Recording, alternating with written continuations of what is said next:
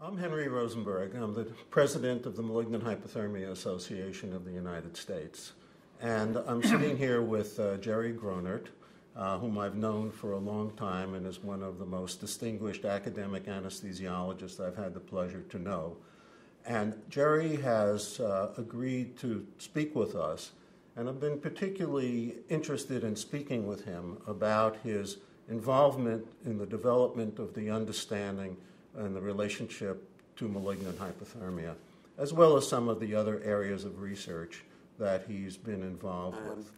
There's one publication that you and I were on together, and it related to the fact that we had observed in young children, we had heard about in young children developing a sudden cardiac arrest. These were boys who didn't appear to have any other problem, and we were concerned it was precipitated by succinylcholine. Certainly young children with abnormal muscle, but you didn't know that.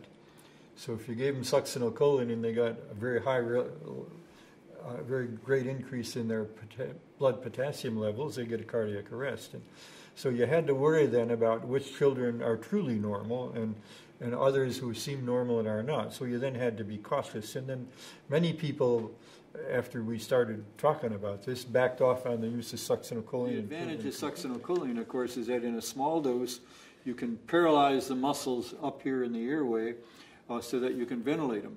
A lot of times when you start an anesthetic, they get a little tickled and sensitive up there, and the vocal cords close off. They get what they call laryngospasm, and you can't get any air in there at all. Now, you can give succinylcholine in small doses and paralyze those muscles so you can now get oxygen in and keep them alive.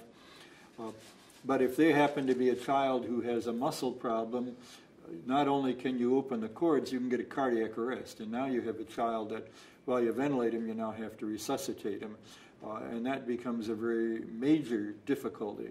So you have to be cautious about who you decide you might give this drug to. There are other muscle relaxants, the curare type, but they're not as good in this as succinylcholine, because succinylcholine acts instantly in relatively small doses and paralyzes these muscles for certain, plus other muscles.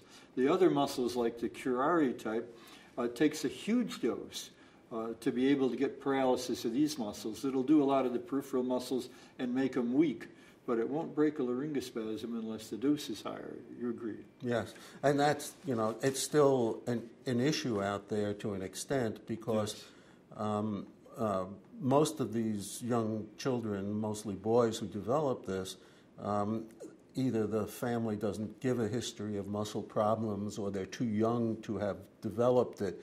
But I think one of the things that came out of that is a black box warning was placed in the succinylcholine package insert, and it certainly made people aware that when there was a sudden cardiac arrest in an otherwise healthy child, to think of hyperkalemia and treat that, because a lot of the times they were thinking about malignant hyperthermia, but the more appropriate treatment was hyperkalemia. And I think it took a little time for practice to change, and I think that was something, it started from a conversation between the two of us. So we knew right away that was hyperkalemia and is treated different from malignant hyperthermia.